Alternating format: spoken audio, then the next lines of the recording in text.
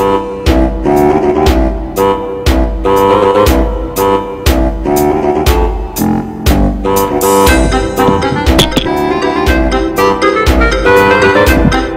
name is Andy Campbell,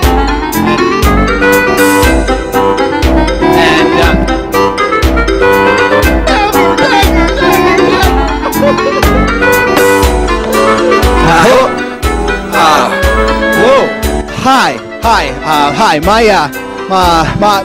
My name is Andy Campbell, and welcome to the knock your socks off world of public speaking.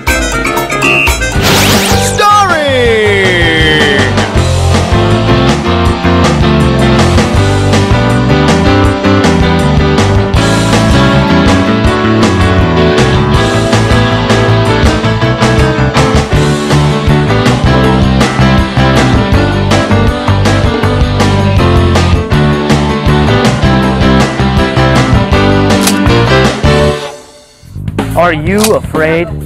I don't mean of me. I'm Tim, and I'm harmless. I mean, are you afraid of public speaking? Maybe you're confused, a little sleepy, cranky. Well, if you bought this tape, you're expecting to someday find yourself in a situation where you have to get up and speak in front of a large crowd. And whether you need to give a classroom speech or the most important business presentation of your life, you've probably got a bunch of questions and concerns. Maybe you're afraid you're gonna get up there and just blank out. Maybe you're afraid your speech will be all over the place. When I was young, I used to go camping at Loon Mountain with my father. Now, a lot of people aren't a big fan of Christmas. You think that, Bono... But back to financial reform. Or maybe you're afraid you'll be so nervous you just won't show up. Well, in this program, we'll address all those concerns. We'll show you how to deliver your speech in style, how to organize your speech to a T, and how to combat that gut-wrenching stage fright you might be feeling. We'll talk about preparation, speech research, delivery, all the tools you need to get up there and speak like a pro.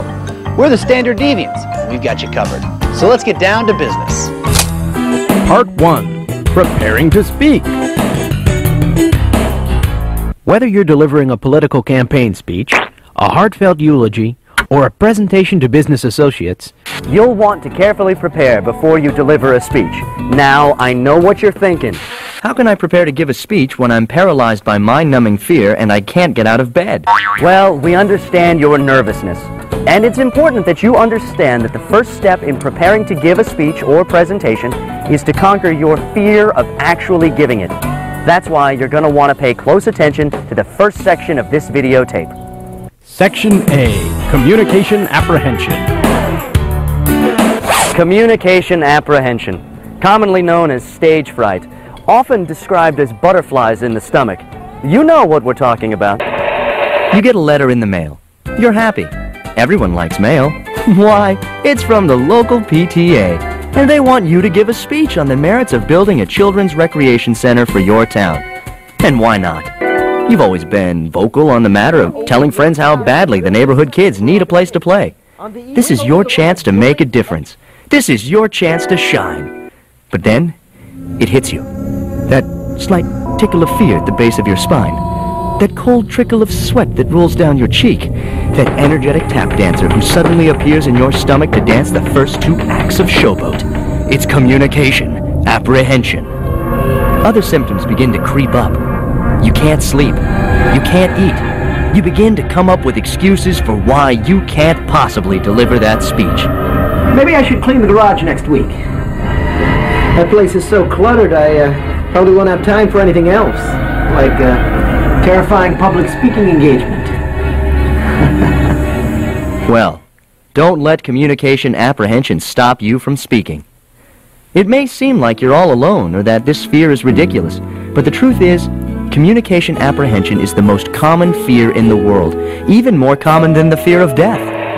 But the most important thing you need to remember is that communication apprehension is a fear that you can easily get a handle on. A lot of people believe that CA is a learned response, that people's fear of public speaking is grounded in a bad public speaking experience. By that token, if people begin to have positive public speaking experiences, their fear should decrease. I know what you're thinking. How does this help you in the short run? What can you do if you feel like you're about to implode right before a speech? Well, there are certain alternative methods. We've all heard about the trick where you imagine your audience naked. This might work, but if you have an overactive imagination, you might mess up and imagine yourself naked. The best way to combat the fear of public speaking is to learn how to relax yourself. Here's 4 easy steps that'll help you do just that. Okay, you're nervous. What do you do? What do you do? Well, step number 1 is to admit to yourself that you're nervous. Acknowledge your fears, but also realize that you can overcome them. Just remind yourself that you have something valuable to say and that the audience isn't likely to be hostile toward you. Step 2, think about what you're going to say and what effect you'll have on your audience. The more you think about your subject and your relationship with the audience, the less you'll think about your fear.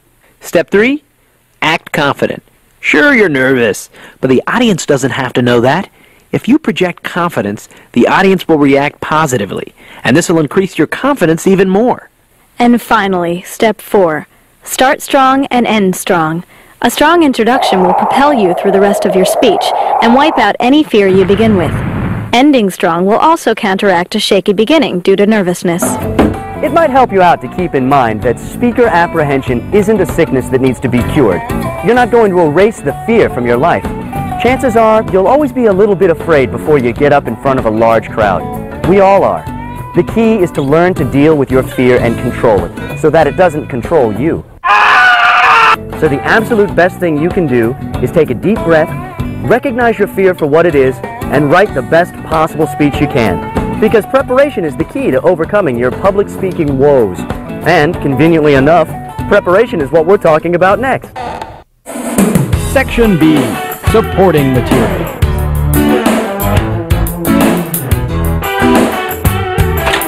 Whether your speech is persuasive or informative in nature, you'll be making some sort of point, offering some kind of opinion. And in order to support that point or opinion, you'll need to organize some supporting material. You'll need to do a little research. The goal of research is to gather supporting materials. These are factual materials and opinions that back up the main ideas of your speech. Every type of support material projects your ideas in a slightly different way. By using all kinds of different support materials, you can increase an audience's interest in your speech. Just remember, for each type of support material you decide to use, ask yourself 4 important questions. Is this accurate? Is this specific? Is this clear to my audience? And most importantly, is this relevant? That in mind, let's take a look at some common types of supporting material. Factual materials. Factual materials can be broken down into 3 different categories. They are facts, definitions, and statistics. Facts. Facts are units of information that can be verified by independent observers. So if you were presenting an informative speech on television sitcoms of the 80s, a fact would be that the show Growing Pains had a character named Boner. That's a simple truth that can be verified. Our neighborhood hasn't had a community recreation center since 1958. 1958. Definitions. There are 2 types of definitions for many words, denotative and connotative. A denotative definition is a literal definition, the kind you'll find in a dictionary. A connotative definition has to do with the emotional response that people have to a word. Community. It's defined as a group that shares a location, a government, and a common cultural background. The key word there is share. It's important to keep in mind that some words carry connotative meanings that may be negative. These words can work against the purpose of your speech. We need to work together to build this center for our kids. We need a joint effort, like the communists. Statistics. Statistics stand right alongside facts and definitions as supporting material that can strengthen your speech. Bluntly put, statistics deal with numbers. They're numerically formulated facts used to describe observations of size or frequency. Put that way, statistics sound about as exciting as going to a math party with Rain Man, but for your purposes, they can actually be pretty helpful. Statistics can help make quantitative comparisons, chart trends, suggest relationships, and summarize huge amounts of data. So let's say you're persuading the town council to build a new community center. You might say, There are over 3,000 recreational centers for children on the East Coast alone. Or maybe statistics show that cities that have a children's recreation center have a 40% lower crime rate for juveniles than those that don't. Or even 4 out of 5 dentists surveyed recommend that kids chew Trident at recreational centers. In any event, statistics really can help support the main ideas of your speech. Examples! Examples are another type of common supporting material for speeches. An example is a piece of information that's presented to the audience in order to clarify an idea or concept. Examples try to make a concept vivid and relevant to an audience. 2 important types of examples are specific instances and illustrations. A specific instance is a fairly brief example. It's clear, it's short, and immediately illustrates a main point. You can use specific instances to support ideas that only require a brief reference to make your point immediately apparent. So suppose you were giving an informative speech whose specific purpose was to inform the audience on the dangers of mountain climbing. In that speech, you might make the claim, mountain climbing is dangerous for novices. A specific instance that supports your claim might sound something like this. Dave Sturdivant, an inexperienced 28-year-old student, climbed Mount McKinley on August 28, 1993. He died that day of grappling hook injuries. An illustration is an extended example. Usually it's told in narrative form, like a story. Basically, illustrations are more detailed than specific instances. You should use illustrations when you're worried that a brief reference won't help the audience grasp your main point. One major type of illustration is an anecdote. Anecdotes are a little different from illustrations. Often they have more of a humorous, entertaining feel than illustrations. There are 3 different types of anecdotes: personal, third person, or a fictional story that relates to the main point. Let's look at these 3 different types of anecdotes. Okay, assume you're delivering a persuasive speech whose specific purpose is to convince the audience that baseball is a dangerous sport and should be banned.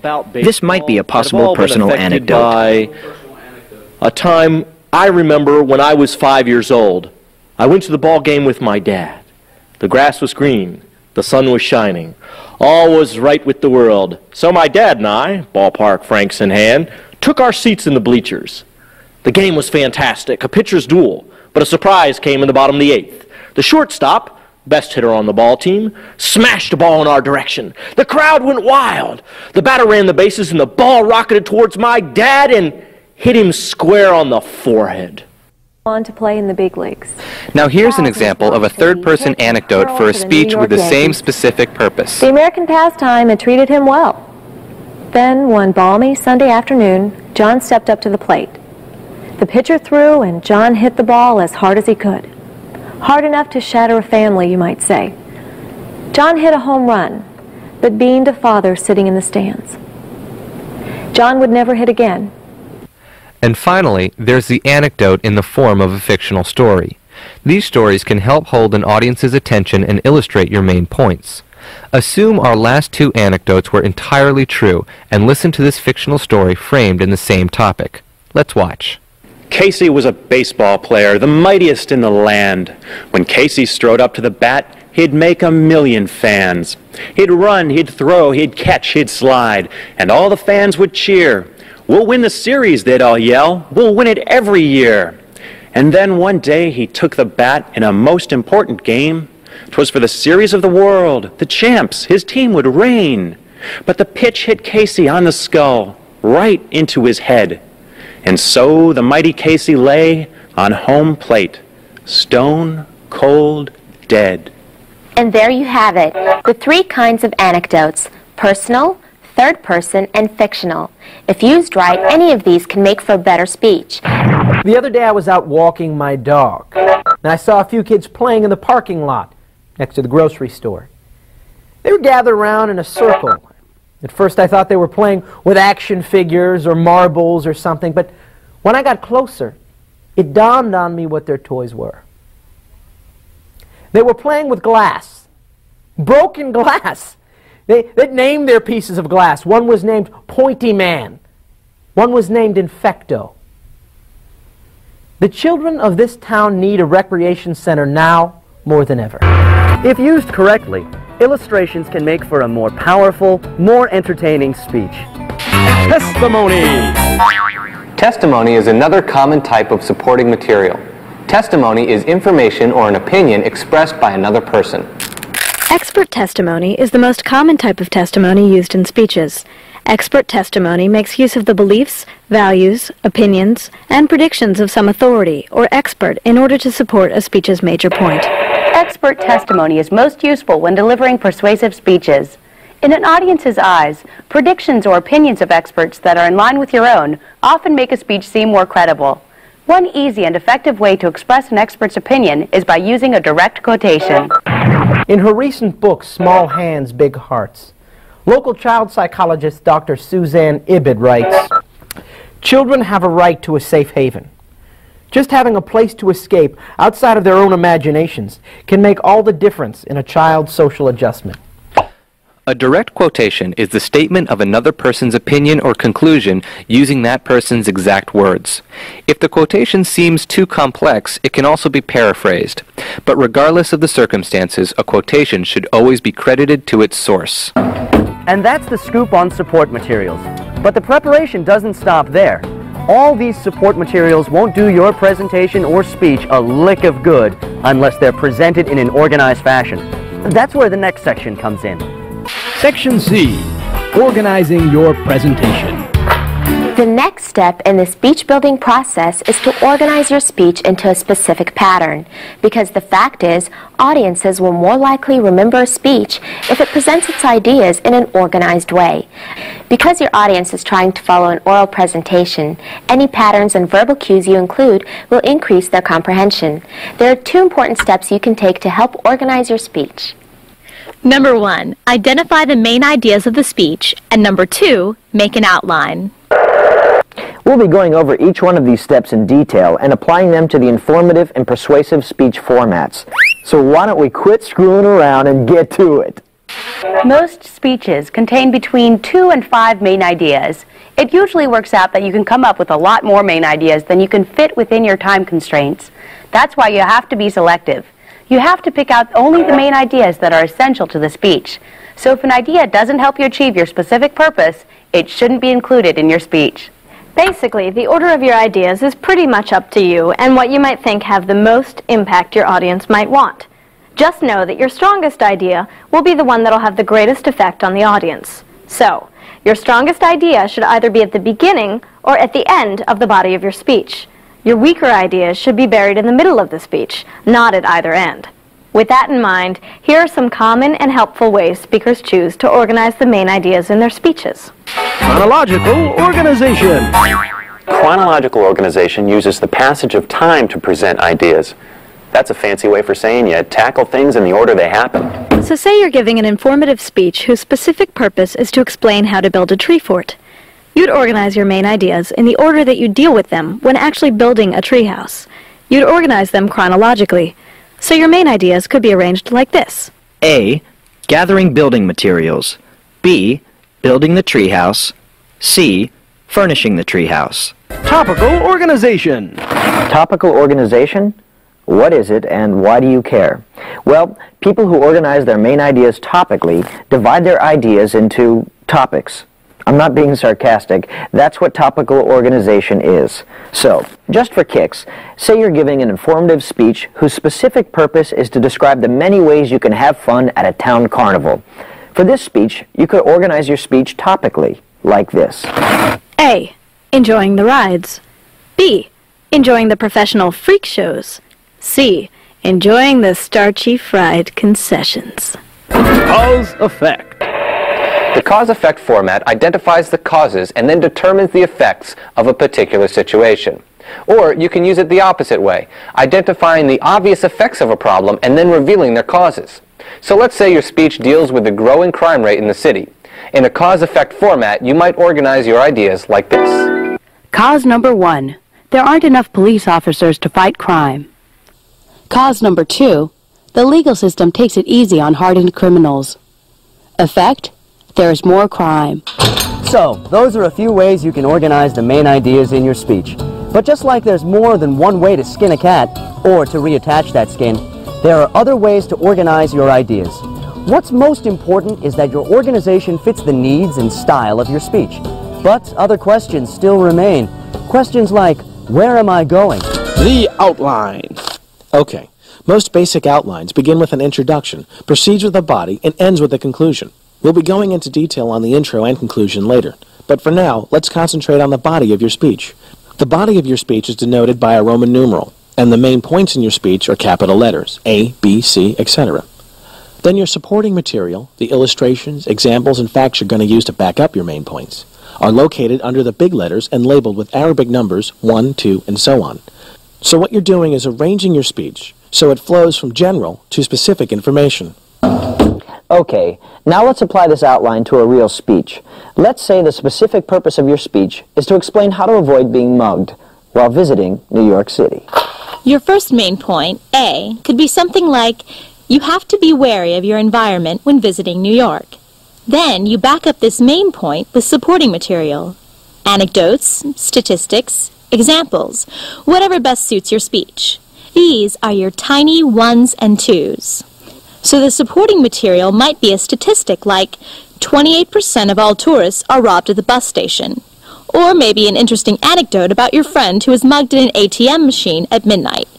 In any event, this process is repeated for all of your main points. So if your capital B is something like, be wary of the people around you when traveling in New York, you go on to back up this assertion in the same fashion. And that's outlining the body. But just as every tale has a beginning and an end, your speeches must have introductions and conclusions. You'll find an introduction at the beginning of every speech, but introductions can vary in complexity, so let's take a look at a full-fledged introduction with all the trimmings. A complete introduction has 4 different components. They are an intention getter, a statement of purpose, a statement of rationale or statement of relevance, and a preview of the body of the speech. We'll go into each one of these elements in detail. The attention getter. An attention getter grabs the audience members by their faces and says, "Hey, I'm talking here, I'm talking!" A good attention getter makes the audience want to listen to what's coming up next. One common type of attention getter is identification with the audience. Okay. Assume you're giving a speech on the many alternate uses of bubble gum to the members of the NGSC, the National Student Gum Convention, in Indiana. One type of attention getter you might try is identification with the audience. All of us here are students, and we all love gum. Identifying with the audience draws on something you and the audience have in common. Another great common attention getter is reference to the situation. When you do this, you acknowledge the occasion that caused the speech. Here we are, all of us gathered together at the Indiana Gum Convention. The statement of purpose is also a very common attention getter. This tends to work when the audience is already favorable to your ideas or when your thesis is really unexpected. When people think of the things they value, the things that are important to them, they don't often think of gum. Today, I'm changing that. Another winning attention getter? A startling statistic or claim. A strategically placed wad of gum just might save your life. Don't believe me? Listen up. The startling claim or statistic is really effective if there's a gap between what the audience thinks they know and what they actually know. But maybe that's not your speed. Maybe you want to tell a story. I chewed my first piece of gum when I was 7 years old. I still remember it. It was cherry. It was tasty. The flavor was long-lasting. But I never knew it would save my life. You see, anecdotes can draw an audience right in, especially if they can relate to the characters in the story. Just make sure if you tell a story that it leads you into your main points and that it's not too long. But maybe a story's not the way for you. Maybe making a comparison is more your speed. I looked at a box of baking soda the other day. You know, that stuff does about 15 different things. It cleans. It freshens. I'm surprised it doesn't fight crime. It's almost as versatile as gum. Yeah, that's right. Gum. Comparisons are usually effective because differences and similarities are easily understood. Next up is the rhetorical question. A rhetorical question is a question for which no answer is expected. It's designed to make the audience think. The danger of the rhetorical question is that someone might answer it. What would you do if I told you the answers to your problems were in that stick of gum in your pocket? A final attention-getting example is the quotation. A famous folk song once raised the question, does the bubble gum lose its flavor on the bedpost overnight? Possibly, but it doesn't lose any of its other qualities. Bubblegum is... The right quote could be the perfect attention getter to rope in your audience. Just make sure the quote you choose is applicable to your speech. And those, my friends, are the attention getters. Use them right and they'll be a knockout introduction. That is, of course, if you make the other sections of your intro just as strong. Sections like the statement of purpose, stating the relevance of your speech, and the preview of the body. Moving right along. If you didn't use a statement of purpose as your attention getter, it's a good idea to include one in your introduction anyway. Usually, if you give the audience your thesis statement in the introduction, your statement of purpose is also revealed. Another must in the introduction is explaining the relevance of the topic to your audience. In this section of the intro, you tell the audience how your topic relates to them. This way you'll make the ideas of your speech important to them right off the bat. This will motivate them to listen to the speech. And finally, there's the preview of the body of the speech. By giving the listeners a preview of what's coming, summarizing the main points you'll be making, you can help your audience follow along throughout your speech. A conclusion. A conclusion is what comes at the end of your speech. It draws together everything that's been said and indicates what the audience should do or believe as a result of the speech. It's the last part of your outline and can be broken up into 4 parts. A. Summarize your main points. B. Restate your purpose. C. Call your audience to action. And D. Round off. A simple summary of main points is exactly what it sounds like. Tell them what you told them and be brief. The restatement of purpose is your opportunity to make a final appeal to the audience. It's your last shot to tell the audience exactly what you want them to do or believe. The call to action motivates the audience. It urges them to act. If your speech is about the dangers of mountain climbing, this step urges them to be wary while climbing. And finally, rounding off gives your speech a balanced, circular feel. So if you can somehow connect your conclusion back to the attention getter in your introduction, you're in good shape. So how do you do all this stuff? What kind of stuff do you put in the conclusion to make it as effective as possible? Well, a lot of the strategies for introductions can also be used in conclusions. A quotation can always sum up the purpose and topic of the speech with a few memorable lines. So I urge you, take a chance. As my 4th grade Little League coach once said, you can't steal second base and keep 1 foot on first. Challenging the audience is a technique speakers sometimes use in a conclusion. Challenging the audience motivates them to achieve the speech's purpose. And so, the next time you go into the bathroom, make sure to ask the owner of that bathroom, where are the peanuts? And finally, you can always offer up a utopian vision, which emphasizes what could happen if the speaker's challenge to action is met. And if we can accomplish this, if we can convince the powers that be to ban baseball, we'll live in a world free of fear. A world where we don't have to worry about a simple ball changing the course of our lives. Well, that brings us to the end of our discussion on the informative outline.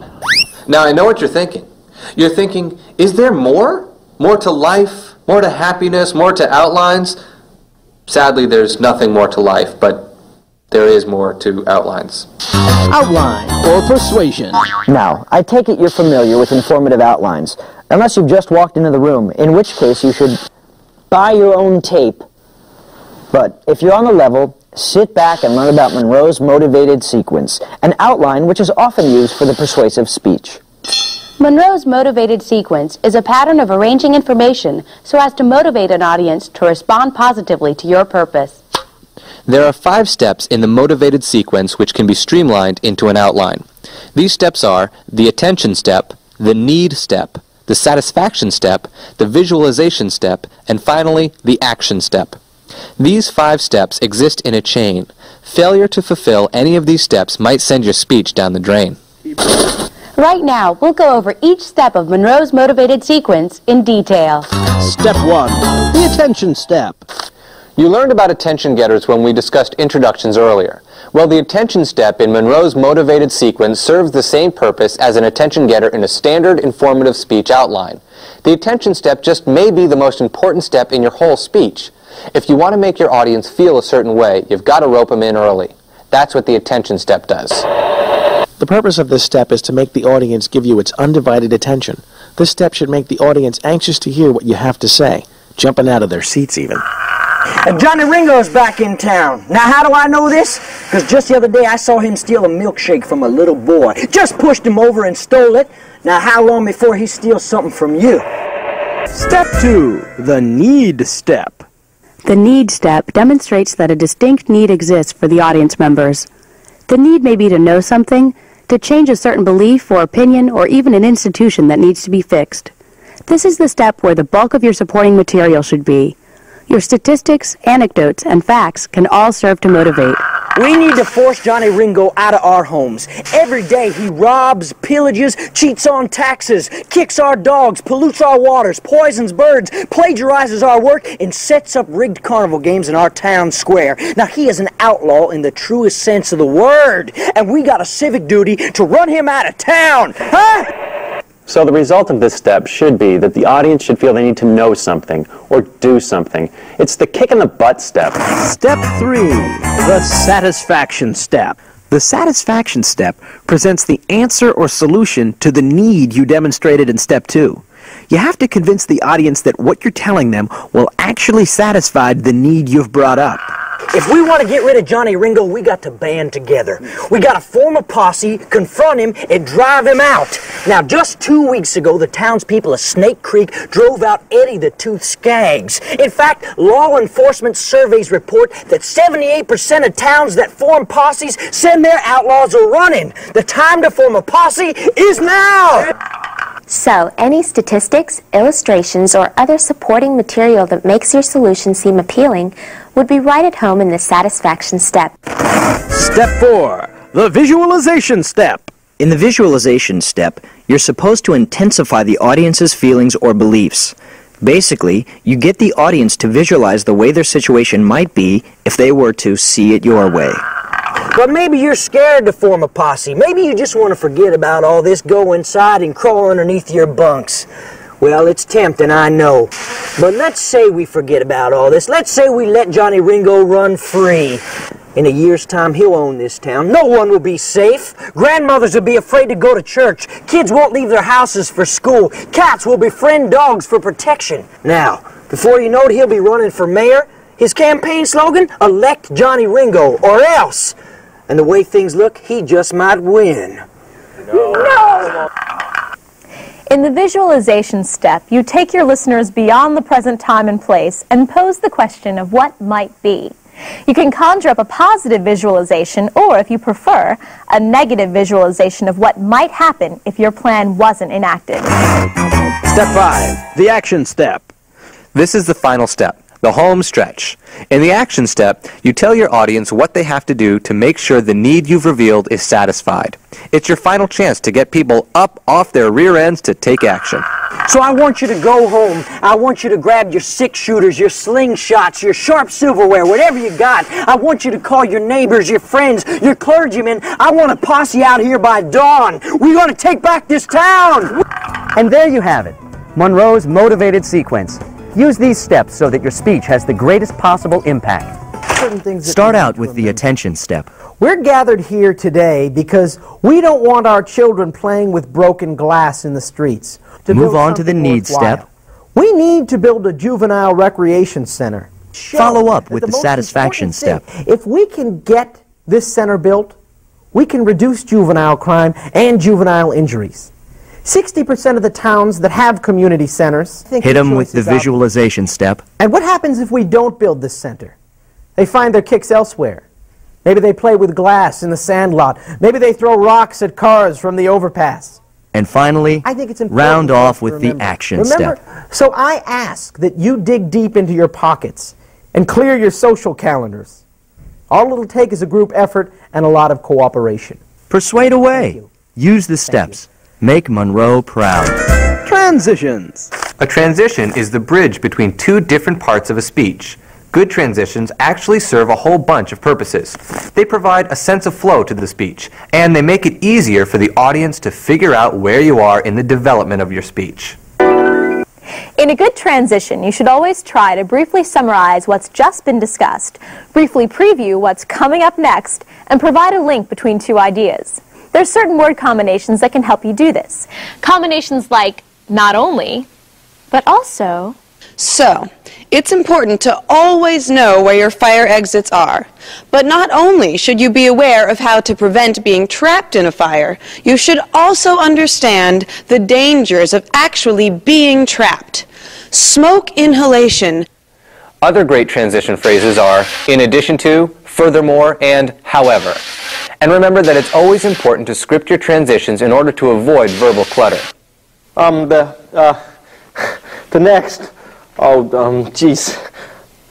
next point I want to make is that, well, fire kind of, well, you know, it burns. Well, you get the point. Scripting helps you out. It also helps to use signposts. Signposts are verbal cues that indicate where exactly you are in the structure of your speech. There are obvious signposts, like using the keywords first, second, or third to label the points you're making. There's also changes in delivery of a speech. Stuff like pauses, changes in rate, pitch or volume. All these devices are signposts that show you're moving on to a new section of your speech. But that's delivery jargon. We'll get to that in a little bit.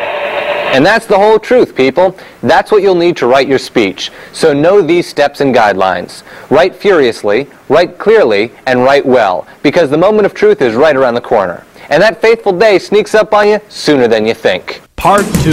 Delivering the speech. The time has come. After all the preparation, all the research, all the writing, it's time to walk down the aisle and step up on stage. It's time to rope in the audience, to make them yours, to make them eat out of the palm of your hand.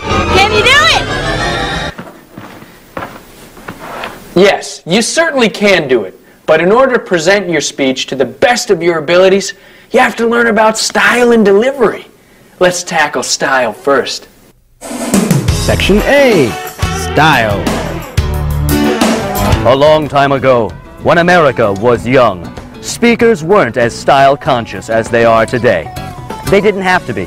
Listeners would willingly sit through long debates and sermons. But in today's mass media dominated world, style is a big influence.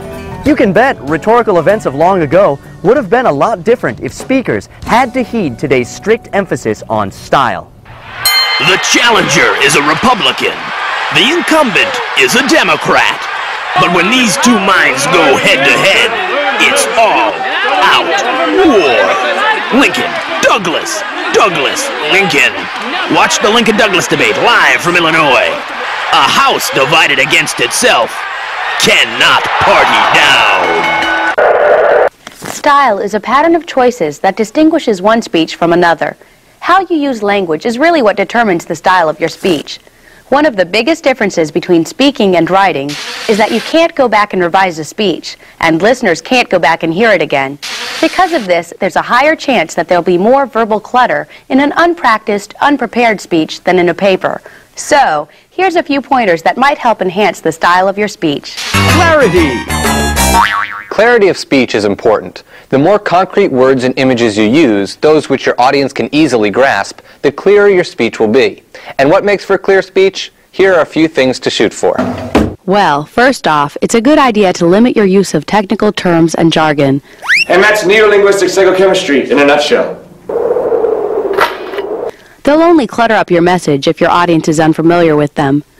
Remember, your audience hasn't prepared as extensively as you have for this speech, so don't make it difficult for them. You don't want to dumb down the message. This is a scalpel. It works like a knife. Now, does anybody know what a knife does? Just don't be too wordy. It's also a good idea to speak in the active voice. The active voice focuses on who does what. Conversely, the passive voice concentrates on what was done. Listen to the difference. Active voice. Captain Handsome saved the baby! Passive voice. The baby was saved by Captain Handsome! You see the difference? The active voice makes for a stronger speech. Rhythm. Rhythm is the sense of movement or pacing within the speech.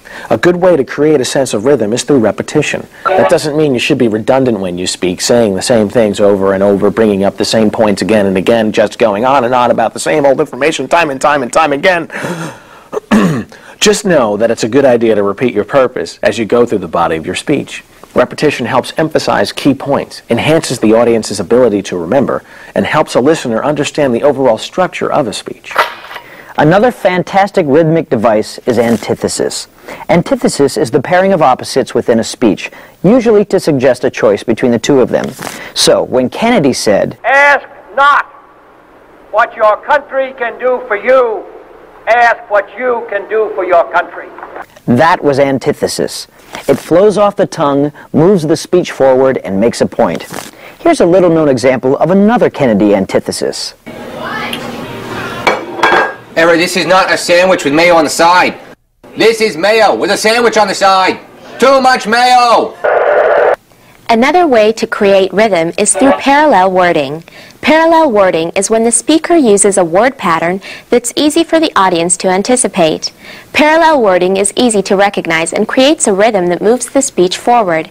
When Lincoln said, "We cannot dedicate, we cannot consecrate, we cannot hallow this ground," that was parallel structure. Here's another little-known example of Lincoln using parallel structure. "I will not eat it with a nun. I will not eat it at Bull Run. I will not eat it with my mouth. I will not eat it in the South." Imagery. Imagery is an excellent way to make your speech vivid. A vivid speech is one that's lively, sharp, and intense. Now, we already talked about imagery when we discussed similes and metaphors with supporting materials. But the concept of imagery is worth bringing up once more while we talk about style. You see, the more you tap into your audience's 5 senses, the more successful your speech will be. Similes and metaphors do that. So does a device called onomatopoeia. Now, I know onomatopoeia sounds like an exotic and cruel name to give your child. But onomatopoeia is actually the term for any word that actually makes sounds like its meaning. Words like moo and woof and bubble and buzz. Used correctly, onomatopoeia can enhance your speech. The buzz of the crowd, the crack of the whip, the roar of the lions, the tittering of professional midgets. These are the sounds of the circus. And that's style, baby. Be conscious of it and your speech will cruise along like a missile in space. Neglect it and your speech will sink like a child actor's career after puberty. Got it? Great. Now let's get out of the trenches and move on to the glory. Section B. Delivery. The moment of truth. When it comes to giving a speech, delivery is everything. A poorly delivered speech can make all of your research and preparation go for naught. So listen up and find out how you can make your delivery flawless. If you haven't already guessed, delivery is the presentation of a speech. Delivery involves use of the voice and body to create a desired effect. Good delivery has 3 general characteristics. First, delivery should not call attention to itself. It should seem natural and uncontrived. Second, good delivery should help the audience listen, understand, remember, and act on the message of a speech. And lastly, effective delivery should create a sense of empathy in the audience, a sense that the speaker feels what the listeners feel and knows what they think. The million-dollar question? How can you make these things happen during the delivery of your speech? The million-dollar answer? Well, success in delivery lies in 2 main areas, physical aspects and vocal aspects. We'll tackle physical aspects first. Physical aspects. Use of the body and physical movement will always influence an audience's first impression of a speaker. It'll also affect their willingness to take the speaker seriously. Changes in bodily placement and physical movement can even help mark transitions in a speech and keep an audience focused on the main message. The gist of all this? Physicality is important while delivering a speech. That in mind, let's look at a few aspects of appearance and body movement and find how they can work for you. Attire. What you wear really depends on the event at which you're delivering the speech. Some settings are formal, some more casual. So it's really important to know as much as possible about your setting before the speech. You don't want to give a toast at a wedding wearing snow pants and a tank top. One rule of thumb, speakers usually dress slightly more formally than the audience members. Speakers have to look somewhat professional, or at least well-kempt, in order to enhance their credibility. A speaker who constantly pushes hair out of her face, adjusts his Red Sox hat, or wears clunky yard sale jewelry distracts the audience from the main purpose. Basically, put a lot of thought into how you dress. The last thing you need is for your pants to have an effect on the impact of your speech. Yes. Posture. Posture is another major physical aspect of public speaking. How you carry yourself affects your audience's opinion of you. When you speak, make sure you stand up straight but not rigid. It's never a good idea to shift your weight from one foot to the other, and try not to cross and uncross your legs. Also, make an effort not to lean forward onto the desk or podium. Just take time to make yourself comfortable before a speech. You can make yourself comfortable by breathing naturally and standing with your feet roughly shoulder length apart. Your posture should say, "Doggone it, I'm stable," and "By Job, I'm assured." The trick of it is, you should be relaxed without looking sloppy. If you can hack it, your speech will improve that much more. Body placement. A lot of the time, speakers trap themselves behind a podium. They cling to it and use it as a crutch. This is limiting. If you're speaking from behind a podium, it's a good idea to step away occasionally. You don't want the podium to be a barricade between you and the audience. Movement in the direction of the audience shows you trust them. Movement's also a good way to make clear transitions within a speech. If you're moving on to discuss a different point, movement of your body can let the audience know that. Gestures. Gestures are equally important in the physical presentation of your speech. Gestures are the movements of your hands and arms during your speech, and they're used to emphasize your ideas. Incorporating gestures into a speech is sometimes a problem for speakers. Speakers are usually pretty conscious of their hands. A lot of the time they have no idea what to do with them. Fidgeting, clenching your fists, and any other unintentional hand motions will do nothing but distract from your speech.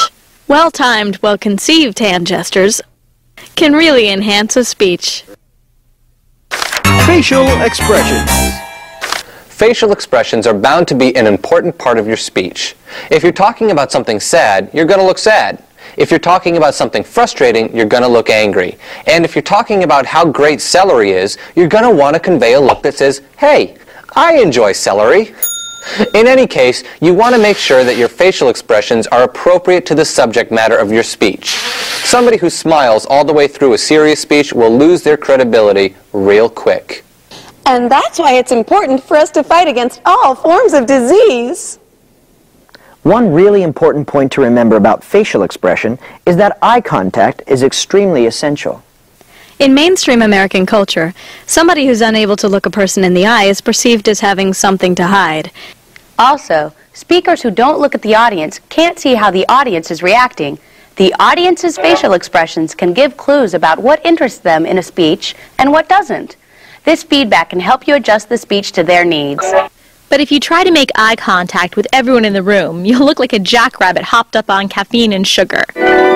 Your best bet is to mentally divide the room into 3 or 4 parts and shift your focus between these areas. This way, every listener will feel like you're directly talking to them. Vocal aspects. The easiest way to make a speech fun and memorable for everybody involved is to make changes in the use of your voice. That's called vocal variation, and it's also one of the ways the audience will judge your credibility.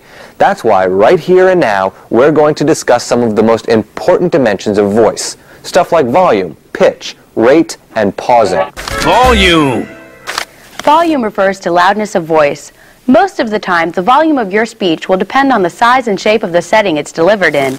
If you're in a large, open barn, you'd better be loud. If you're in a tiny cafe, your voice should be softer. In any event, being too loud or too soft can be a problem. Speak too soft. We will fight the enemy on the land, in the sea, in the air. And the audience will strain to hear you. But speak too loud. Choosing the right couch is important for any homeowner. And the audience will feel uncomfortable. So make sure you hit the right balance. In addition to controlling the volume for the whole speech, changing the volume at certain points in the speech can help emphasize important ideas. Raising your voice stresses a really dramatic or important point, and lowering your voice causes the audience to really concentrate on what's being said. Use these techniques wisely. They're valuable tools indeed. Pitch. Pitch is the placement of voice on the musical scale, ranging from high to low. You know, like in singing. A soprano has a higher pitch than an alto. La. Like volume, pitch can be raised and lowered for emphasis. You can raise your pitch higher. Can we accomplish this? Yes, we can.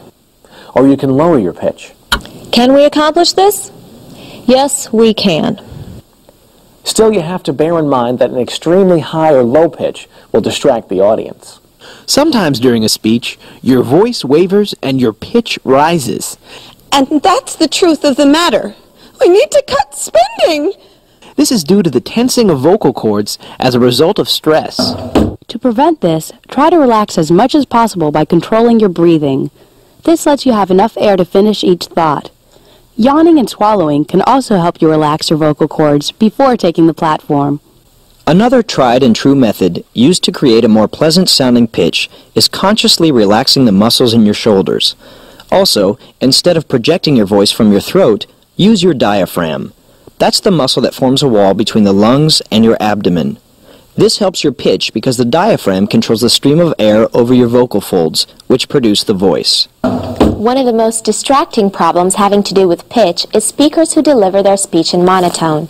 That's a speech given at the same pitch with no variation the whole way through.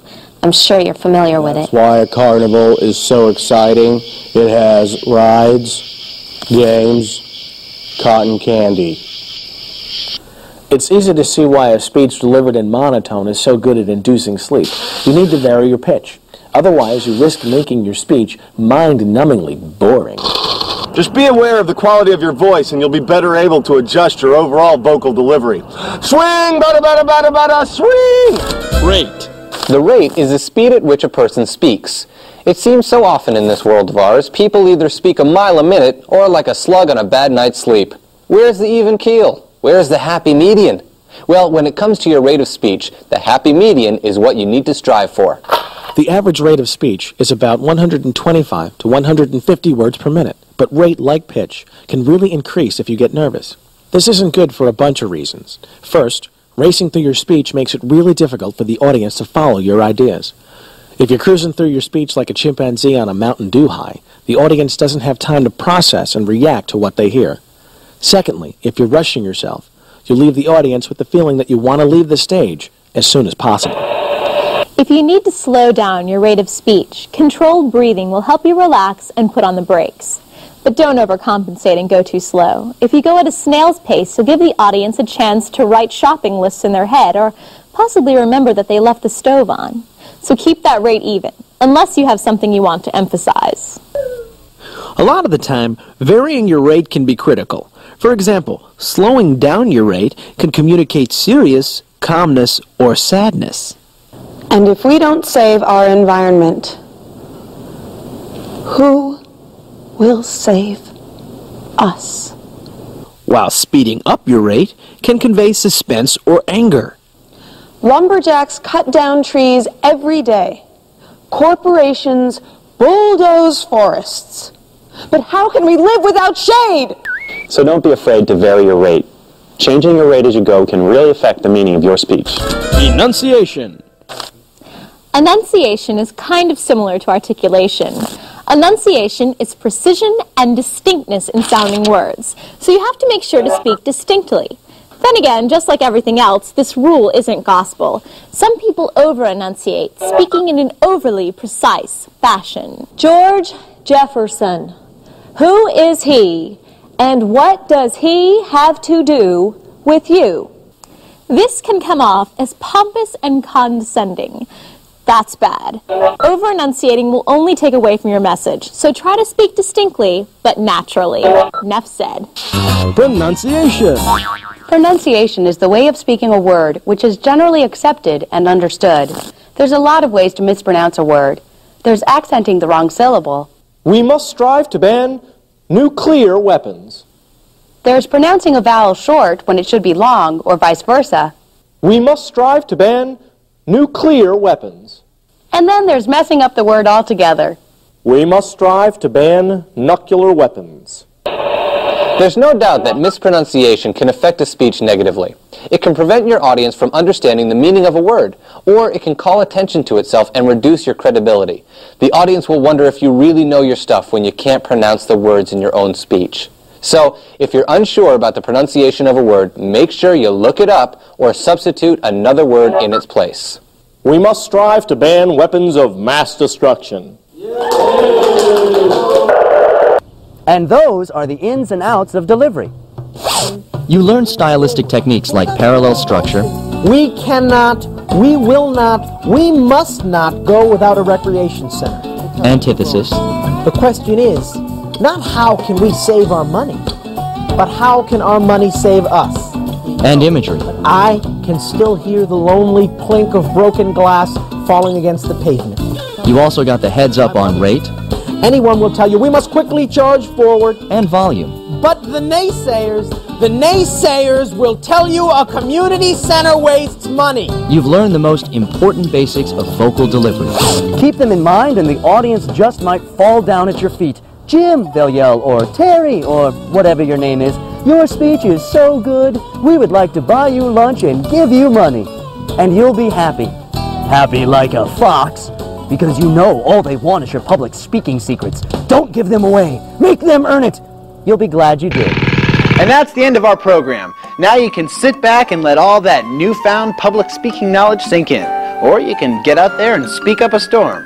If you have any questions, just give us a call at 1-800-238-9669. And for more information, check us out on the web at www.standarddeviance.com. Good luck on your future speaking endeavors. And by the way, if this program pays off and you become famous or wildly successful, mention us, okay?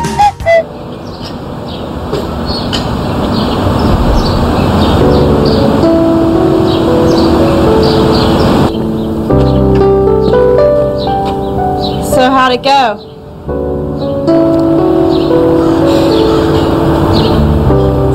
They're gonna build the center. Great. Now you can clean the garage.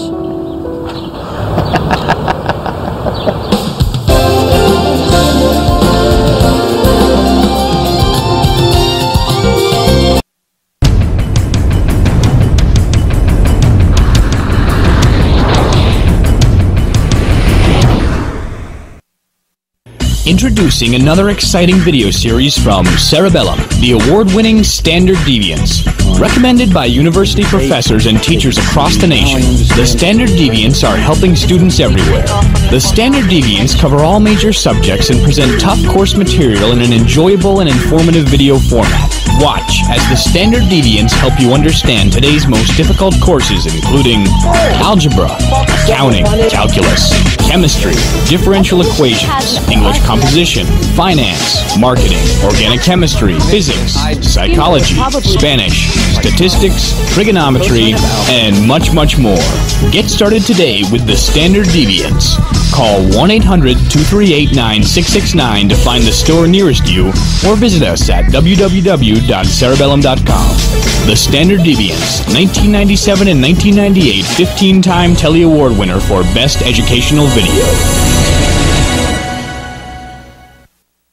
Cerebellum is a dynamic company started in 1993 by friends Chip Pausek, 27, and James Rena, 29. After reminiscing one night about their most memorable professors, it dawned on them that the entertaining ones were the best at bringing a subject to life and making the material easier to learn. Chip and James decided they wanted to bottle that enthusiasm for high school and college students nationwide. Hence, Cerebellum's line of videotape study aids was born. The tapes offer a supplement to classroom lectures and textbook reading by offering a stimulating visual medium for learning. Cerebellum now has 40 employees who work in a 16,000 square foot facility in Falls Church, Virginia. The Standard Deviant series features a growing line of over 60 titles from subjects as diverse as algebra to Spanish.